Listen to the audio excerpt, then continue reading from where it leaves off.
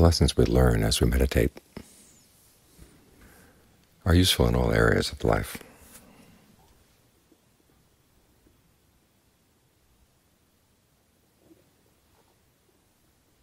We have to be mindful. In other words, remember the lessons we've learned from the past.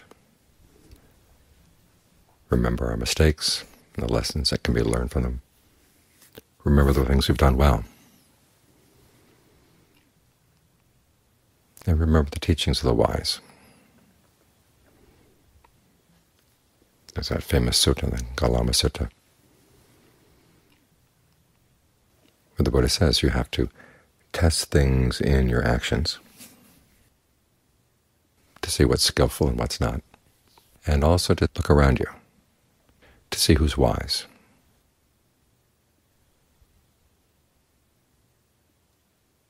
And see what the wise praise and what the wise criticize. So it's not just a matter of deciding that you like something and you're going to follow that. We live in a world where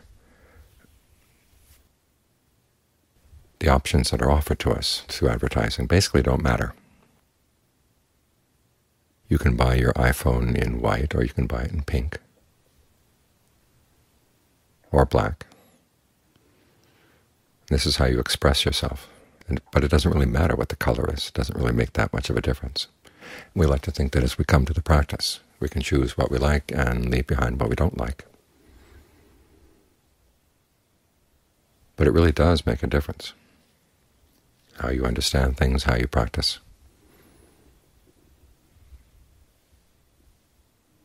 Those are the things we've got to keep in mind.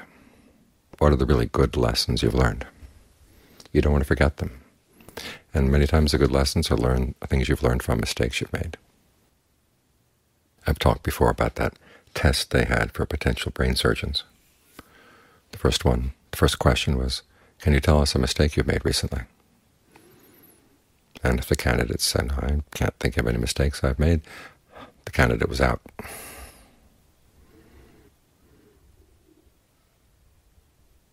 If the candidate did admit to a mistake, then the next question was, well, how would you do it differently next time? And if the candidate hadn't really thought about it, how to change his ways or change her ways, that wasn't the sort of person they wanted either. They wanted people who could learn lessons and use their ingenuity. That's the ardency part of the equation. And these three qualities, mindfulness, alertness, and ardency. Noticing things is the alertness. Mindfulness tells you what you've learned from the past that you can apply now. And ardency is the desire to do it well. And the ardency is the wisdom factor in those three.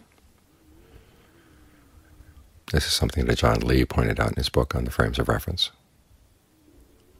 And it's a point that's missed so often.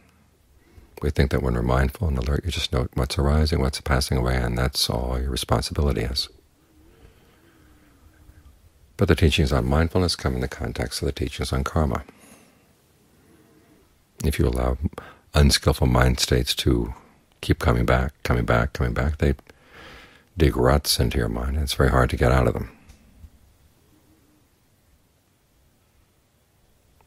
So you've got to remember mistakes you made in the past, so you don't make them again.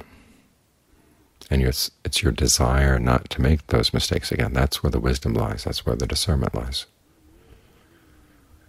You try to figure out how you can do things differently. Sometimes it means simply being mindful, remembering, when I learned this lesson from the Buddha, I learned this lesson from the teacher, and this is the time to apply it.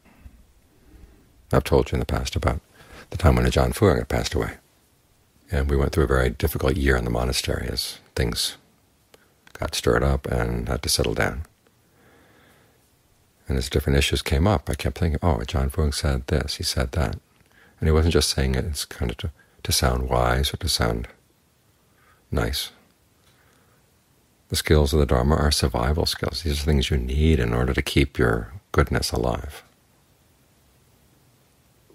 And they really do make a difference.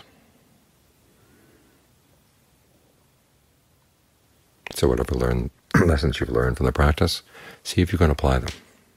the ingenuity comes in seeing if something does seem to work quite right. Well, what can you adjust? What can you change so that it does work?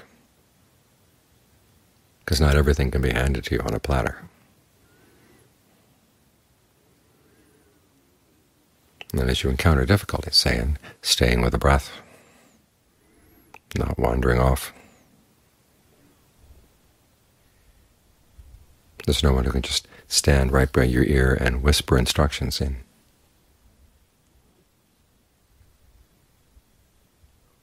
You've got to notice, okay, what's going on here? Try to figure it out. This is one of the gifts of the Buddha when he gave us the Four Noble Truths, is to use that as the framework for looking at any problem. Where is the suffering?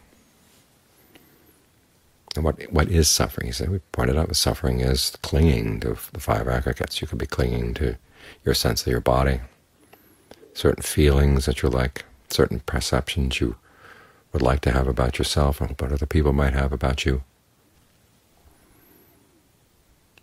thought patterns you've had ingrained into your mind, the way you pay attention to things. All these things, when you cling to them, can actually constitute suffering. The suffering is in the clinging, and it's the craving. What do you want that causes you to cling to these things? That's the cause. So he gives you a framework for analyzing problems. That's a really good gift. We've talked in the past about how the Buddha felt his responsibility as a teacher was to offer protection, and it didn't mean he went around hovering around you all the time. But he gave you the tools you need to look at your problems, to figure them out, and to figure out a solution. And if the solution doesn't work, well, he gives you the encouragement to try again. That's another lesson we have to learn from the meditation. It's not a matter of sitting down and having a really nice experience or a really great insight.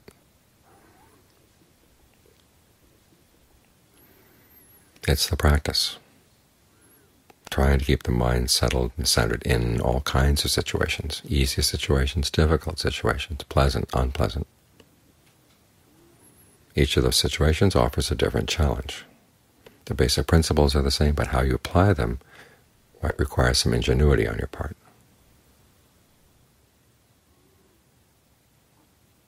But the basic framework keeps pointing you back to what you've been doing. This is how the Buddha himself gained awakening, was looking at his actions and figuring out, well, I want this kind of result, but I'm not getting the result I want. So he turned around to look at his actions. What could he change in his actions?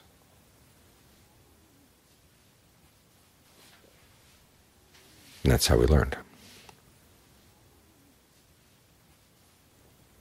So the lessons you've learned are not only lessons in things to remember, but also approaches to remember, skills to develop so that you can take what you've learned and be creative and effective in how you apply it.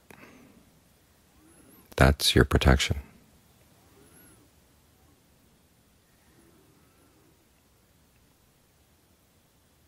Everyone wants all the people they love and they admire to be safe.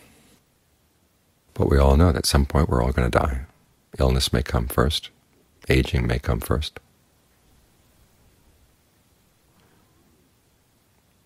And the protection here is learning how to deal with aging skillfully, deal with illness skillfully, and deal with death skillfully, and deal with separation skillfully. Because after all, once you're born here, that's part of the fine print. The people who cared for you when you were young are going to die. And you're going to be left in the world without them. And that's the normal way of things. I mean, you may die first. We don't like to think about this, but we have to think about this because it's something we have to prepare for, and we can prepare for it. Some passages where the Buddha talks about future dangers, and they're basically aging, illness, death, separation, political turmoil, even a split in the Sangha. The Buddha said there are times when the Sangha is going to be split, and there's going to be a lot of difficulties. It's going to be hard to practice because everybody will be arguing. Well, those things haven't happened yet, so you want to be prepared. He has you think about these things and then reflect, what can I do right now so that if these things happened, I won't suffer. I won't suffer with aging, won't suffer from illness, won't suffer from death. These things will happen, but you don't have to suffer from them. That's how you keep yourself motivated. Those are the skills you really need, and that's your protection.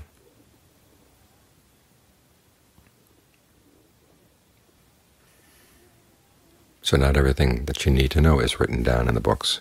Basic principles are there, but it's going to be up to your ingenuity to learn how to apply those principles well. So this is how you look in the book of your own actions, or as the Buddha called it the mirror of your actions. You can see your mind in your actions. You can see your mind in your words. You can see your mind in your thoughts.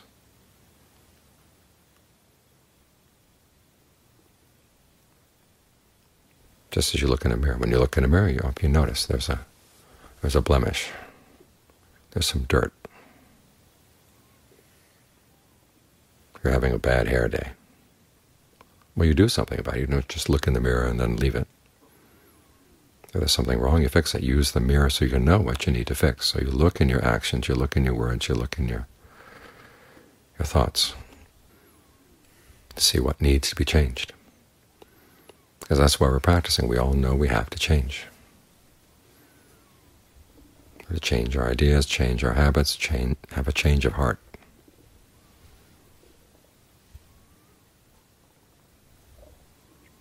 The Buddha gives us the basic skills and the basic instructions on how to use them. But whether we're going to become masters of those skills, that depends on our own ingenuity. As with the breath right now. You can watch it coming in, watch it going out, and it doesn't seem quite right. Okay, what can you do? Can you make it shorter, make it faster, longer, slower? Try things out.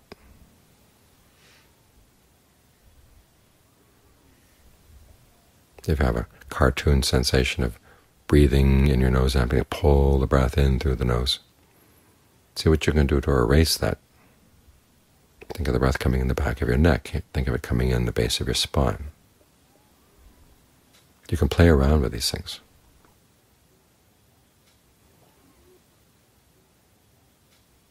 And in doing that, that's how you develop your ingenuity. And it's not playing in the sense that every possible thing you could do would be right. You play around for a bit and you realize, oh, there are some things that are wrong. You breathe in certain ways and you get a headache. You breathe in other ways, you aggravate your pains.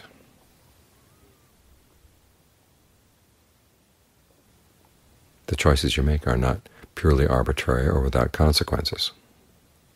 So you want to remember that's why we have to develop mindfulness, so we don't have to keep repeating our mistakes over and over and over again. So these are some of the lessons that we have to take with us and apply to all our situations. This is how we take the protection offered by the Buddha and our teachers and make it our own.